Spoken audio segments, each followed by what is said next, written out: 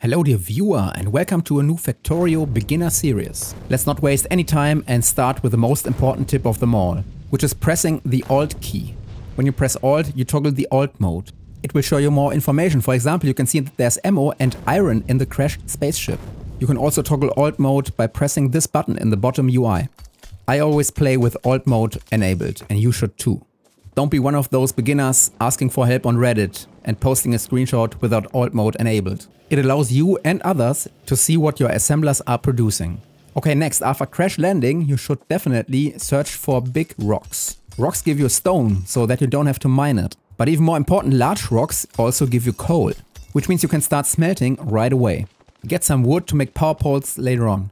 To efficiently use burner miners, place the furnace directly in front of it. Learn to use the drop item key, which by default should be Z. This way you can easily distribute coal to the burner miners and furnaces. You will run out of coal at some point, so use this trick. Build two burner miners facing each other. They will now insert the mined coal into the adjacent burner miner and therefore continuously farm coal.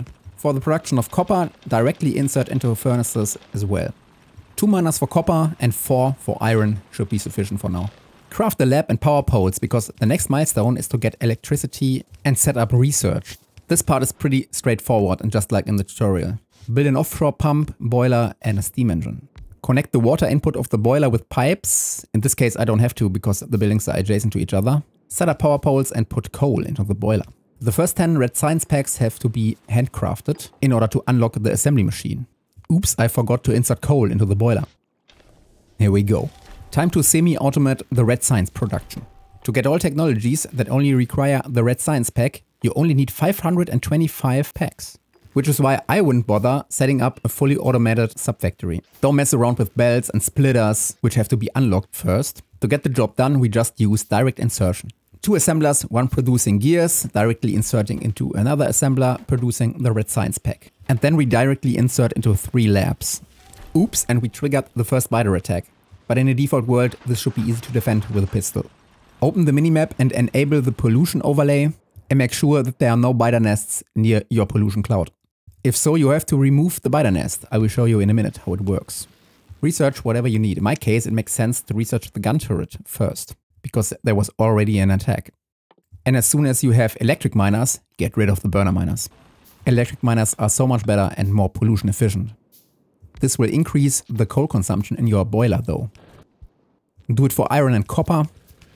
And as soon as you have them, use gun turrets to defend your base. 1 or 2 gun turrets should be fine in default. The only thing I want to transport and automate in this episode is the transportation of coal to the boilers. Because it's really annoying to constantly pay attention and put coal into the boilers manually. Okay, done. To fight biters, getting physical projectile damage level 1 is the best. To increase production, build more electric mining drills for iron and copper. And to produce more science packs, we just built a second row of this direct insertion blueprint. If you have a biter nest close to your pollution cloud, you have to remove it. Let me show you how to do it with the turret creep strategy. Build turrets near a biter nest, but outside of the roam range. Lure all biters into your turret trap, and then place turrets into the nest that can fire at worms and spawners. Use the drop item key again to feed ammo to your turrets. You should have physical projectile damage and speed level 1, and then it should be super easy, barely an inconvenience. At some point increase electricity production. The ratio between boilers and steam engines is 1 to 2. When steel processing research is done, build 2 furnaces and just put in some iron and coal. If you want more research speed and you have spare resources, just build another row of this blueprint. 3 rows equal 18 science per minute. 4 rows 24, 5 rows 30 and so on. Okay, this tip is really important. If you want to grab items from belts, utilize a splitter. Never take items directly from the main belt.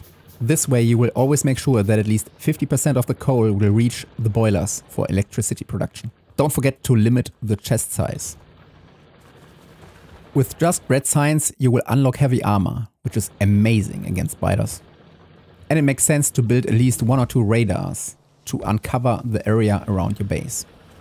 Okay, the logistic science pack is the last research I can get with just red science packs. Our direct insertion science production has done its job, so it's time to deconstruct. It's important to understand that everything you build in Factorio is temporary. Just like in real life, if you buy a new PC, it will be outdated in a couple of years. The same is true for your factory. As we unlock better technologies, our designs become obsolete. So don't waste your time trying to build the perfect starter base. Build a base that can reach the next milestone, in this case, unlocking green science packs. And now with the new technologies like splitters, underground belts, fast inserters, we can start automating smelting blocks and the production of red and green science packs. But this will be part of the next episode. I'm not sure if starting this beginner series is a good idea. If you are a newcomer and this was helpful, please tell me in the comments below. And if you are a veteran, please tell me if you would recommend this to new players. See you in the next one. Thanks, bye.